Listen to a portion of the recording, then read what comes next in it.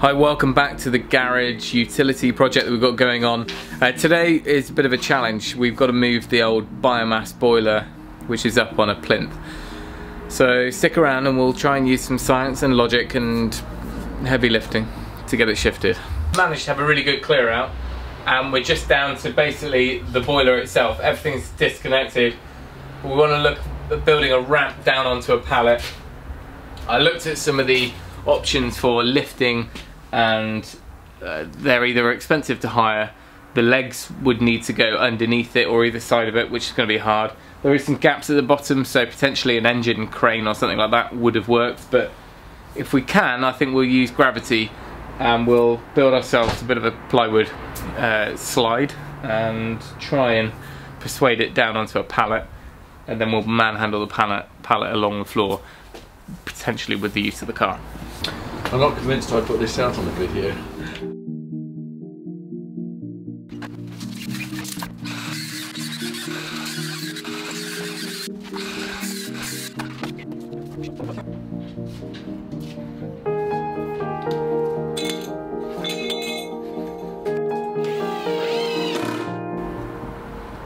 Yeah, my only concern is that we get halfway down the slope and we've got so much friction going that way that the whole lot, we get stuck. What we'll do is to take it so 60% of it's hanging off, then just lower it down slowly and then we'll be able to see it.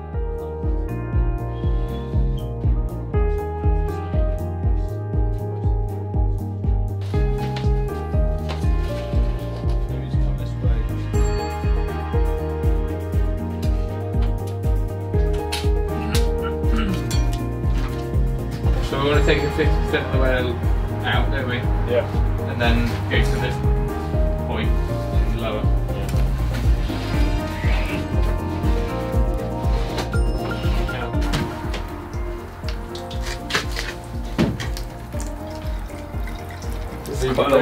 There's a lubrication.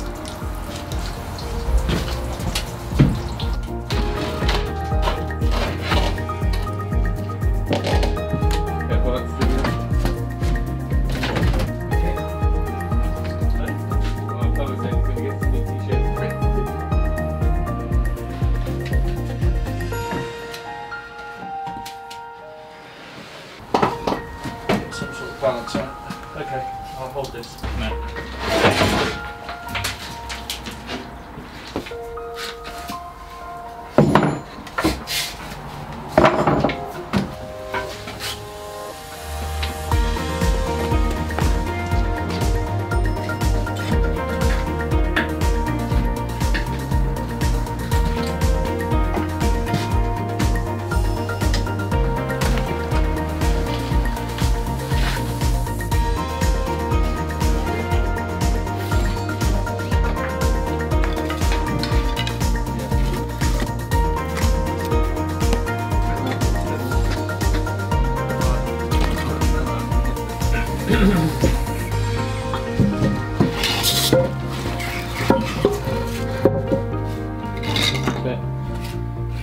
Right, move that slightly further forward so we get a bit of distance before we have to Lift it up a little. Yeah. That's good. Do a skewing it at 10 degrees so we can aim in that direction. Well, it might end up doing that with the width of the pole.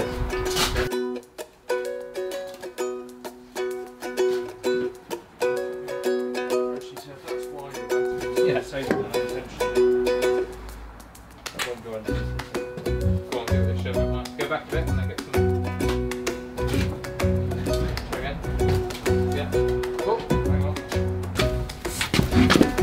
Right, well, we're getting really close together now. Yeah, okay. I'm holding the weight now. Okay. Are we still steering? Yeah. Right. Out. Well, they're going to get close again. At least the boiler weight is over those two.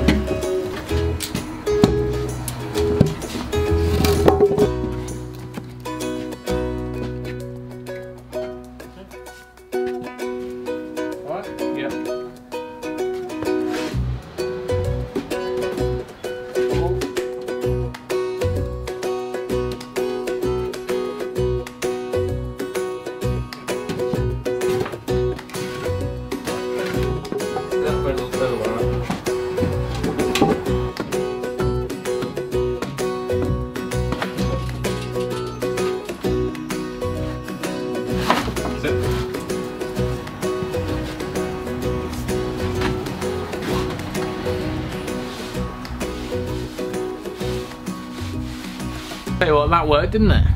Stonehenge style. I guess if us Brits can move Stonehenge, we can move a boiler. And a lot cheaper than messing around with an engine crane or hiring a giant high lift pallet truck as well. Good old fence posts.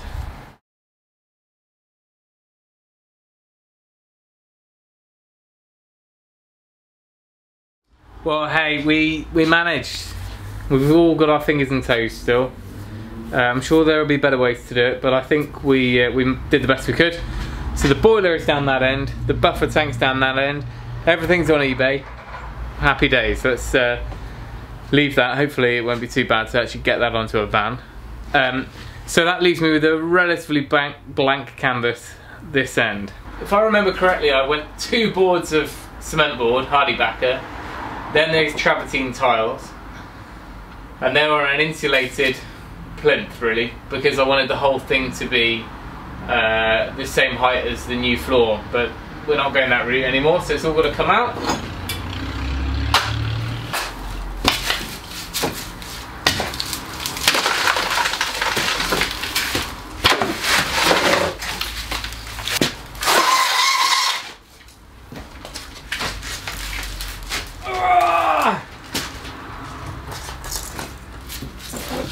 Right, if I can somehow get the polystyrene off, then at least this stuff can be broken up and recycled into the rubble bin at the recycling centre. At least we haven't caused too much waste. But I did a good job, it's all bonded, it's like a sandwich. I reckon maybe just drop it on the floor.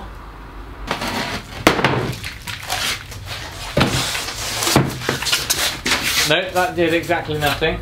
We could just leave this under the floor, which is not a bad idea. It's not going to cause any harm there. I'm going to do that. No, that's too high. It's more about that high. Hopefully it'll break up in manageable pieces and I'll just stack it back inside the void. Because again, there's no point in getting rid of, it's just going to be a neat little plinth that'll be hidden under the subfloor. I'm not chucking rubble in here or anything.